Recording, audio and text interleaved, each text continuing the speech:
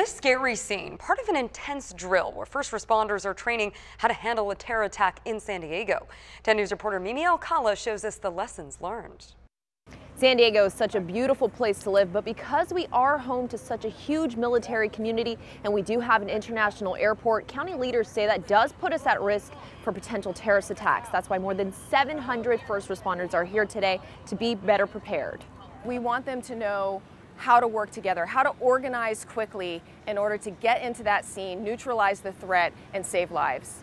Walk it around, guys. Geared up and ready to respond, an important opportunity 1 year in the making to strengthen our first responders partnerships, making them better able to work as a team and know what to do in possible worst case scenarios.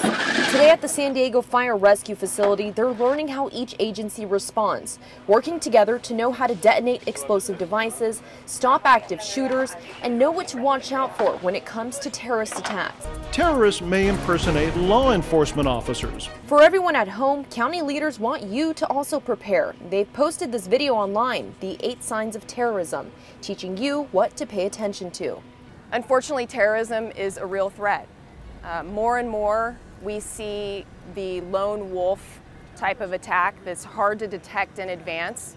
It's a constant and persistent threat, but we don't want people to be afraid. We want them to feel empowered. We want them to know what they can do to look for those signs of terrorism, to know where to report it, and to prepare their families. Now, training continues tomorrow in Carlsbad. If you want to see the entire 8 Signs of Terrorism video, you can go to the ReadySanDiego.org webpage. Reporting at the Midway District, Mimi Alcala, 10 News.